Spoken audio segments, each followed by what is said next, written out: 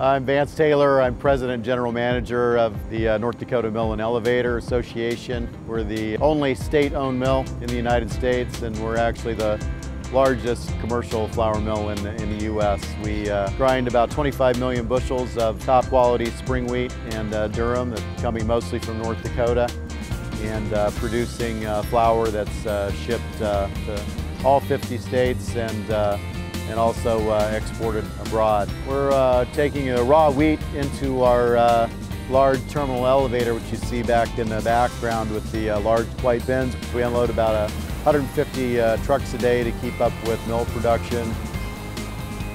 That wheat is stored and held and blended separately by protein, mainly into the mill. We have 7 different milling units where different types, different grades of flour are produced, and some blending is done on the flour.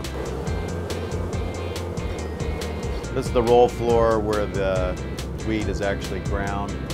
These double high stands on this end is first and second break, where we're grinding the kernel, breaking it apart, then grinding what's broken apart again into finer particle size. And then after that, it would go up to sifters where it's separated out into biparticle size and then further ground down the line. So any given particle is going to start on this end and kind of slowly work its way through the mill towards the other end. And a little bit of flour is made during each step of the process. It's kind of a gradual reduction process where the flour is made as the wheat passes through the mill. We have 7 different milling units. Total capacity right now is about 38,000 hundredweights of flour per day. That's 3.8 million pounds of flour every day.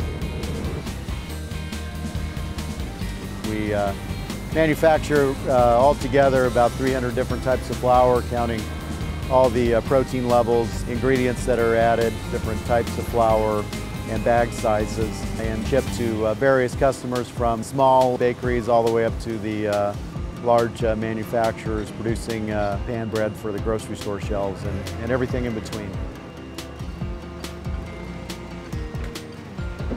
It's a really interesting business, taking a raw material directly off the farm and refining that to produce something that's needed by bakeries across the country. Every wheat crop is different. Every year is a new adventure.